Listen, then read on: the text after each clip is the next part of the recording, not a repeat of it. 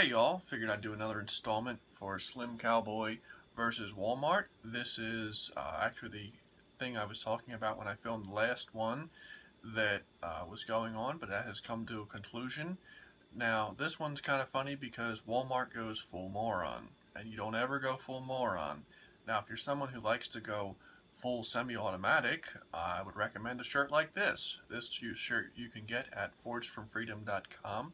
There's a link in my description that'll take you right to their website where you can check out this and other Second Amendment apparel. And the link does help out the channel a little bit, which is always appreciated. So on to the story. So this happened about a week ago, like I said, give or take. So what happened was I was at work. It was about 8:24 at night, and I called Walmart because I was finishing up and I wanted to check and see if they had any ammo that I needed. There was a couple different ammos I wanted to check on, and I wanted to see if they had it and confirm their prices.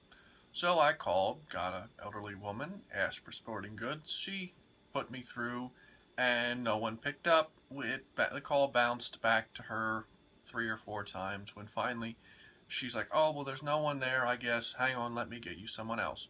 So I get put back on hold. And at this point, it's been about 10 minutes, and suddenly someone picks up, doesn't identify themselves, doesn't say anything, just says hello. Kind of in a slightly irritated voice. But I'm like, okay, whatever.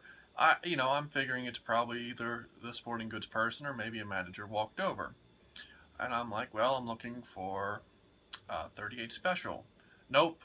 Now he says it real promptly, not like he looked and it's no. Like, as I barely finished saying 38 special, he was immediately, nope. And I'm like, okay, well, how about 357? Nope. And once again, immediately, as I finished saying, 357, nope, not even a pause, like he was looking in the case, not anything. And I'm like, okay, how about 22 LR? Which, as I've shown in pictures on my Instagram, Walmart's around me, their top shelf is nothing but 22 LR. And he's, once again, immediately, nope. I'm like, wow, you really don't have anything tonight, do you? And he's like, nope. And I'm like, oh, well, is this his sporting goods, right? Oh, yeah, and hangs up. I'm like, okay. So I kind of had a feeling that he might not have been accurate with what he was telling me. So I went and finished work. Now, I wanted to know who I was talking with because they never identified themselves or anything. So I called. I was actually just getting to the store. It was about right before 10. It was about 9:50. And I called the store again and I asked for the manager. I'd gotten the same woman, but this time I said, I'd like to speak to the manager. Oh, well, what is this about? And I'm like, well, I'd like to speak to the manager. Oh, but what about? I'm like, ma'am, no offense, but I'm asking for a manager. It's not something I want to discuss with just anybody. I'm looking to speak with a manager. Oh, well, hang on. So she comes back after about 3 minutes, 4 minutes of waiting, and she's like, oh, well, what is this about again? And I'm like, I'm looking to speak with the manager. And she's like, oh, well, the manager's in a meeting. Now, it's almost 10 o'clock at night, and I find that kind of odd that they were in a meeting. I'm like, okay, well, when will they be out of the meeting? Oh, I don't know. I'm like, so there's not a single manager in the building I can talk to as a customer? Nope. So I'm like, okay, well, who is the current manager? Oh, they didn't give me their name. I'm like, so you can't get their name for me? Oh, nope, sorry. You're going to have to, if you call back in like 5 minutes, they might be out of their meeting. Now, I kind of knew because at 10, it was at that point, after 5 minutes, it would be after 10, and they would have, they go home, and I guess the night shift takes over or whatever. So I kind of knew that she was just kind of get rid of me. But I'm like, okay, I'll give her the benefit of the doubt. So I wait till about 10:10. Now at this point, I'm walking through the store towards the sporting goods counter, and I call back. And the phone rings and rings and rings and rings and rings and then hangs up because it goes to after a certain time of night. Most of the stores have it set up where all the department phones will ring when someone is calling, and then someone is supposed to pick them up, and they don't. At least not at my Walmart. So I never got to talk to another person that night because as I got hung up on after it timed out, I happened to walk up to the sporting goods counter, and lo and behold, all three of the calibers that I had been promptly told they were out of were in stock, including the 38, 357 Magnum, and the 22. So at this point, I was pretty irritated that I had just been lied to by someone who didn't feel like doing their job, because this has actually happened twice where the person on the phone has lied to me. I've yet to tell the first story, because the first story is much like this one, but kind of more boring. But this had happened before, where a manager, in fact, had been in charge of checking for ammunition and said that there was no ammunition in the building. Now, I don't know if it's because of laziness. Well, I know it's because of laziness, but I don't know if it's because of laziness and political standing. I don't know if it's someone who's anti-gun, who just doesn't care. But for whatever reason, there's a particular manager in this store that I now know of who does not care if people get what they need, especially if it comes to ammunition. So, by that point in time, the corporate number was already down, because they go down at they close at 9. So I was not able to call the corporate number because it was 10 o'clock at night at that point. It was 10:10 or whatever it was. So what I did was I called the store, I think, like one more time to let it ring again, and got nobody. So I didn't feel like going to try and track someone down. So I got a couple things that I needed other than that, and I left. So the next morning, once again, as I've done in all these, I called the corporate number and explained the story. And I said how I'm tired of being lied to by this store. You know, this is costing Walmart money. Not that I really care, but, you know, I'm like, this is costing Walmart money, because instead of me buying the ammunition that I was going to buy, I walked out and went and ended up buying it somewhere else.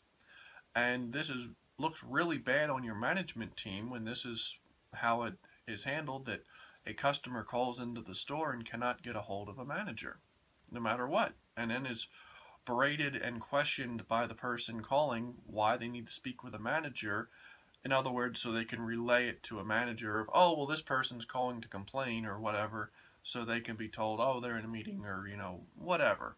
I work retail, so, you know, you see this stuff happen.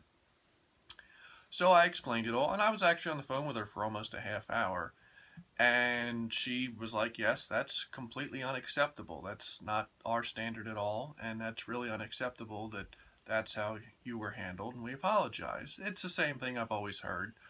But, you know, whatever. So she's like, well, I'm going to push this through to, I'm going to send this up above me, and then it's going to be sent to the store. And you should receive a call 3 to 5 days, I think is what they said. So I'm like, okay, fine. I'm thinking I'll get a call back, and maybe I'll hear something about, you know, why this happened. So I wait the 3 to 5 days, and on the, I believe it was the 5th day, I hadn't heard from them. So I called back to corporate, and I'm like, well, it's been 5 days, you know, haven't heard anything. Haven't gotten a call, haven't gotten an apology, haven't got anything.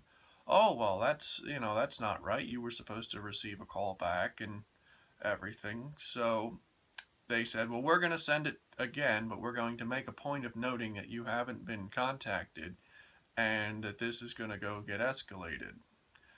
So, wouldn't you know it, that after I made that second call and they talked about escalating it up further, that it was about an hour and a half later, I got a call back from the store.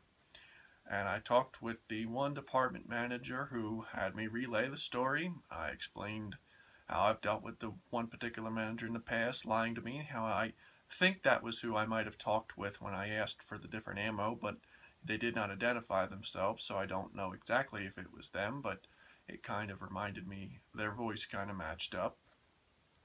I explained the story and everything, and they, once again, oh, that's completely unacceptable, you know, the usual, oh, we're so sorry, we're going to have a talk with the departments, and that shouldn't be the situation where people don't go and check stuff, the same old, so on, whatever.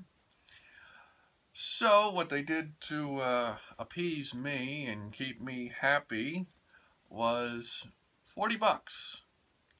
in gift cards, usable at any Walmart I want to. So at the end of the day, yes, it was annoying. Yes, it's frustrating getting lied to by Walmart. But you know what? I think I'm gonna get some ammo with these. I think I can deal with it. I think I'll accept their apology. Uh, so that's the story of the most recent problem with Walmart. Don't know how many more of these I'll do because honestly, I probably should just pick a new Walmart to start shopping at. But let me know what you think. Let me know if you have any issues you've had with Walmart. I always do enjoy hearing the different stories of people doing battle with Walmart and dealing with their uh, terrible customer service. But other than that, have a good day.